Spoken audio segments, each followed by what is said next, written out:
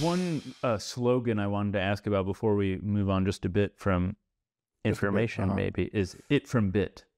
Oh. What does that mean? Who said it? John Wheeler. John Wheeler was a visionary.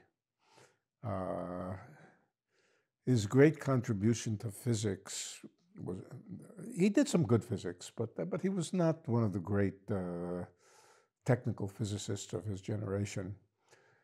His great contribution was a vision and the transferring of that vision to some very, very brilliant students, like Kip Thorne, for example, and people. Have you worked with Kip Thorne? No, I know Kip for years, but no.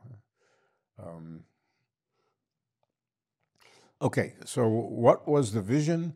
The vision was that everything could be reduced down to bits.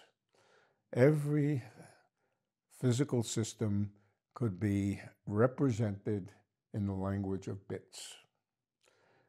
Even things which apparently seem to be described by continuous fields, because of quantum mechanics, everything could be reduced to bits. Now, he didn't use the word qubits, quantum bits. The word didn't exist at that time. He, of course, meant quantum bits. He could not possibly have thought that it was classical bits.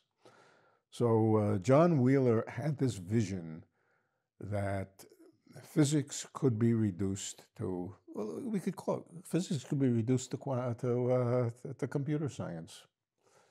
Quantum computer science, not classical computer science. That has turned out to be very much a current theme. It's not just a current theme, it's what almost every physicist that I know who's working on these things believes. So that was a vision.